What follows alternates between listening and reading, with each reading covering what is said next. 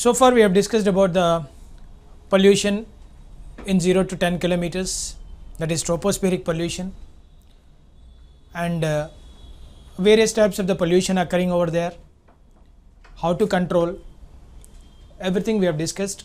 Some more discussion we will add up into that air pollution. Now it is comes under particulate air pollution. Particulate air pollution, what is its cause? What are the effects of particulate pollutants if they are present in the atmosphere, and how do you control the particulate air pollution? So let's see the particulate air pollution or air pollutants. These are the minute microscopic solid particles or liquid particles, even droplets of air. And liquid droplets in the air or solid particles which are present in the minute quantity, invisible to the eyes, they are considered to be particulate air pollutants. These are present in vehicle emissions. How do you get it?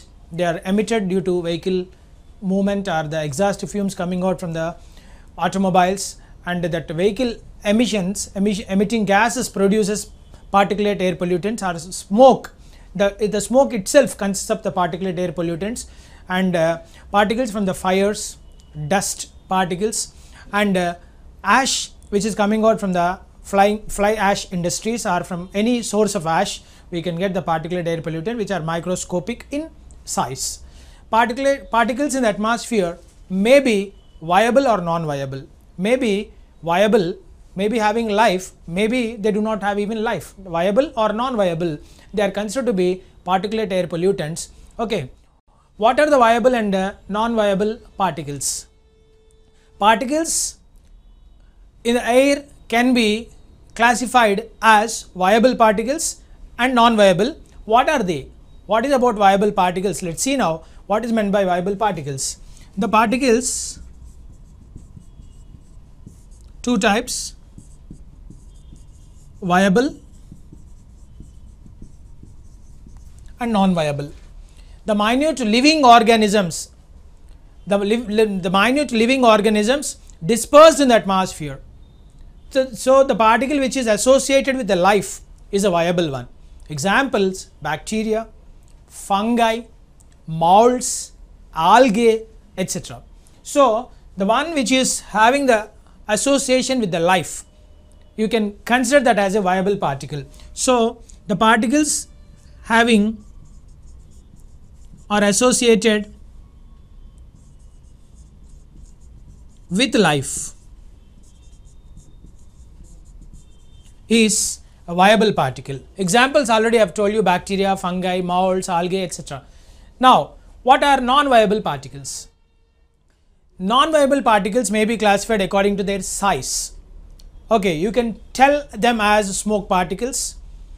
These are formed during the combustion of the organic matter.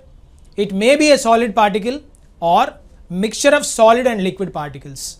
Smoke particles are formed during the combustion of the organic matter. It may be solid or it may be a mixture of solid and liquid particles. So it is number one.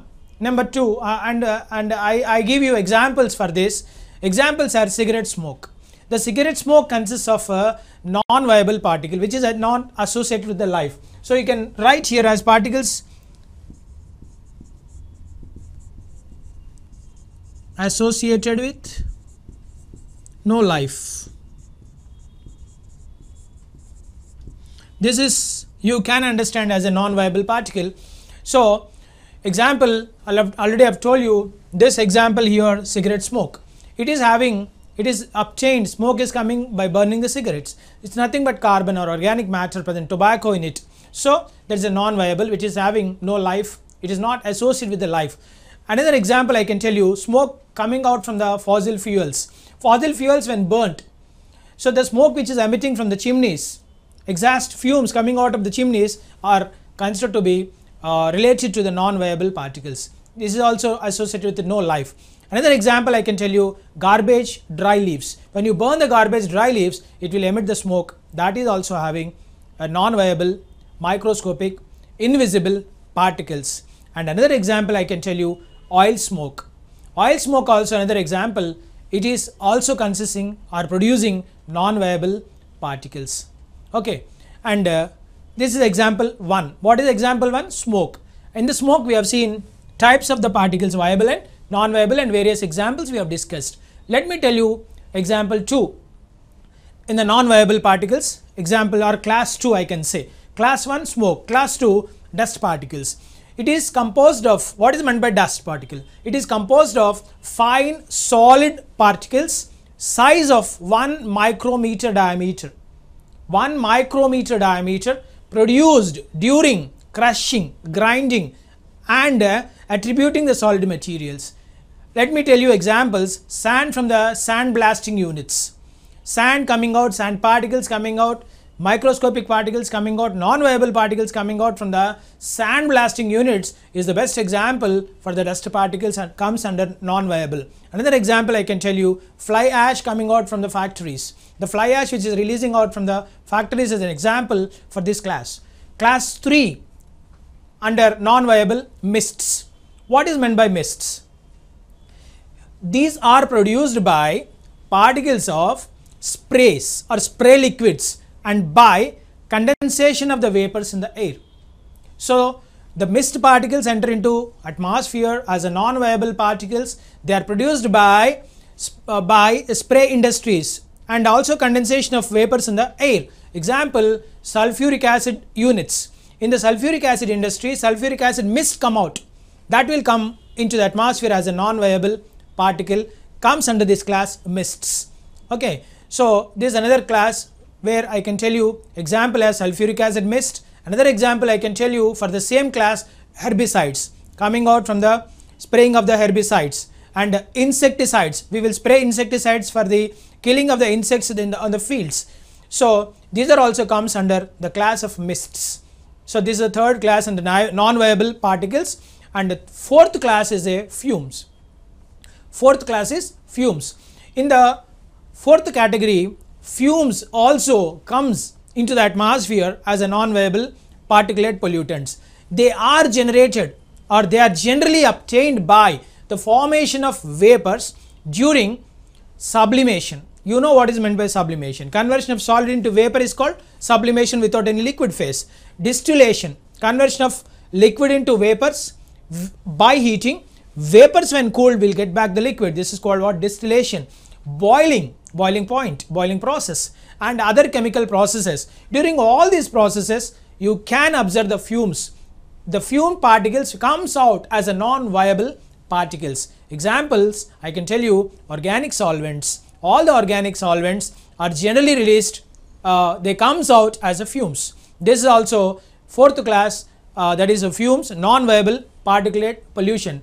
Metals from the metallic oxides from the in the form of fume particles they'll released. This is also another example, comes under this class as a fourth one, that is a fumes. These are all comes under non-viable particulate pollutants. Let's see now what are the adverse effects due to particulate pollutions. Adverse effects due to particulate pollutants may be viable, may be non-viable. Let us see now.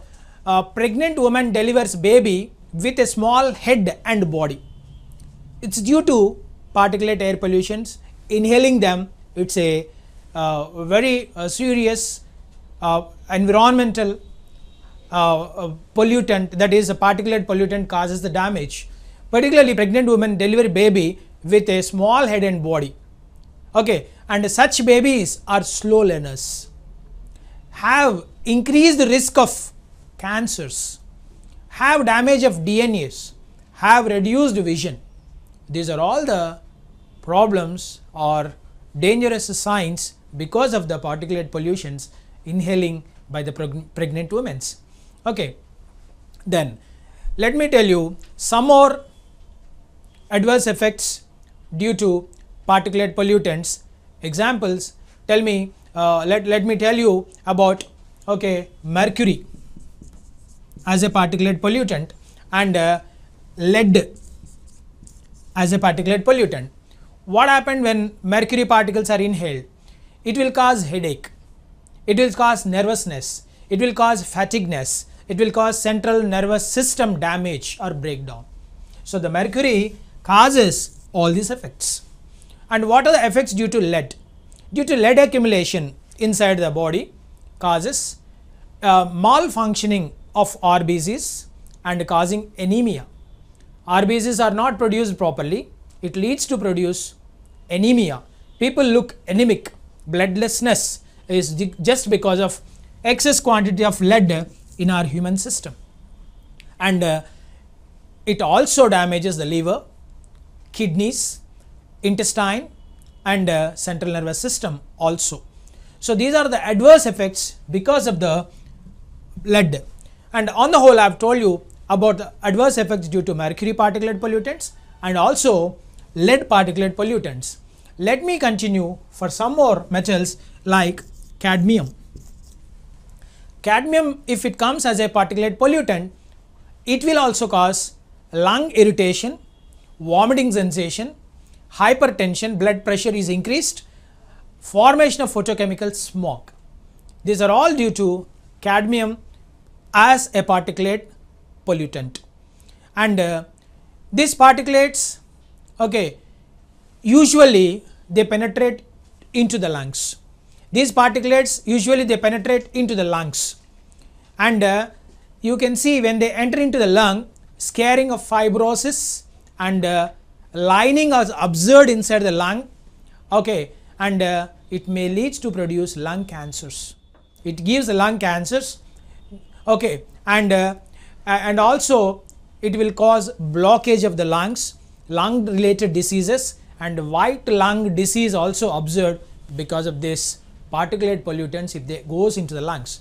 These are all adverse effects due to particulate pollutants if they are being inhaled by the human beings.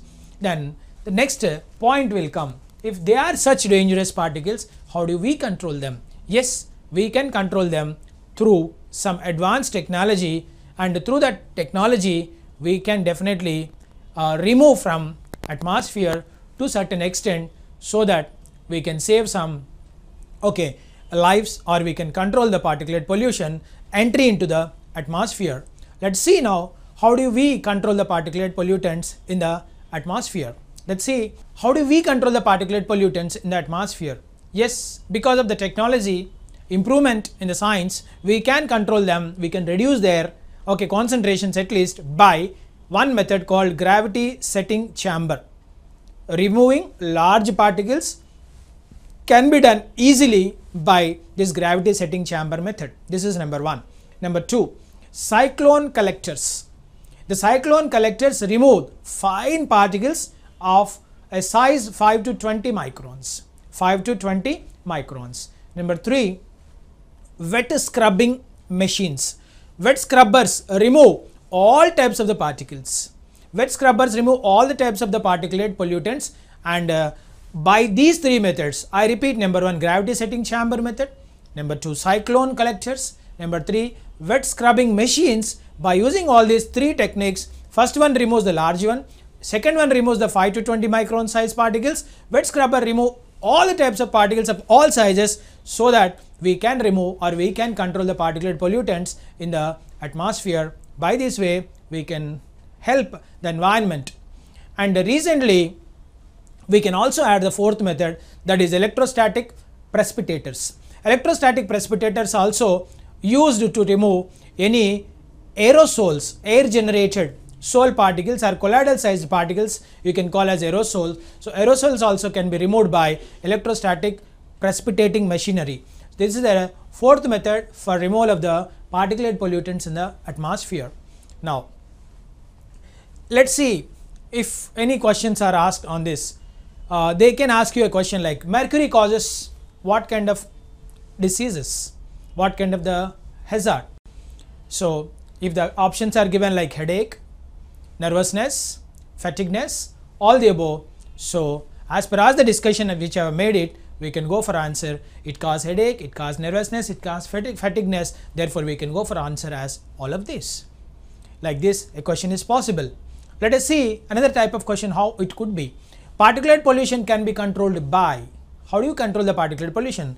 So options are given, suppose like this, gravity setting chamber method, cyclone collector methods, wet scrubbing machine methods, all of these. So obviously we have to go for answer as all of these. So like this, we can control, we can reduce the particulate pollutants present in the atmospheric air.